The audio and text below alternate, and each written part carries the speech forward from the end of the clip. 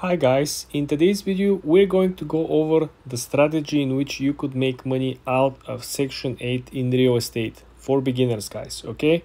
The first thing that you want to pay very close attention is that you need to become a Section 8 landlord. There are three main things that you should follow. First thing is that you need to rent to Section 8 voucher holders. These are people who qualify for government to pay a portion of their rent directly to you. This is why you will have much higher security and lower vacancy rates, typically based on the area's fair market rent and tenants' income. Second thing is you need to have the reduced vacancy rates. This is the big downside over here. Tenants with vouchers usually have a stable income, leading to a fewer vacancies and consistent rental income. But the downside is that the government is not stupid and they're not going to pay premium for your location. The third thing is that potentially lower maintenance costs. So some programs offer reimbursements for repairs and maintenance done according to the program guidance. This is relatively good news because if something breaks in the house, electricity, plumbing, something, you might actually ask the government to pay and cover this sometimes.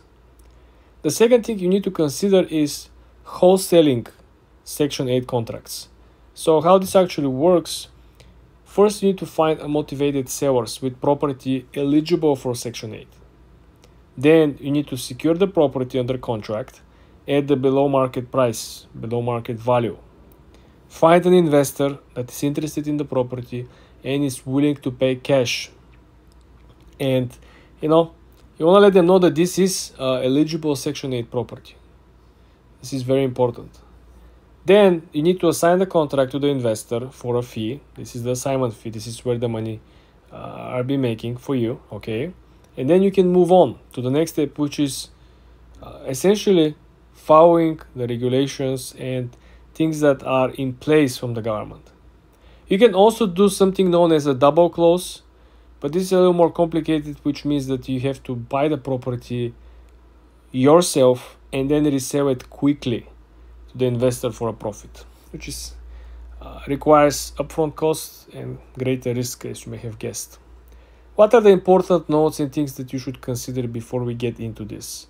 Regulations and requirements vary by location. So guys, as a landlord, you want to make sure you're aware of the responsibilities that are coming with Section 8. You will need to comply with all the program inspections. They will be coming and checking, right? Is the heat working? Is the roof leaking? Is the water running? All these things. And you have to maintain the property much more and much better than the usual average tenants, okay? Because if something is wrong, the tenants, remember, they're paying with the government's money, so they're going to reach out to the government and might call out inspection. Also, wholesaling involves greater risk, not only for Section 8, but overall wholesaling.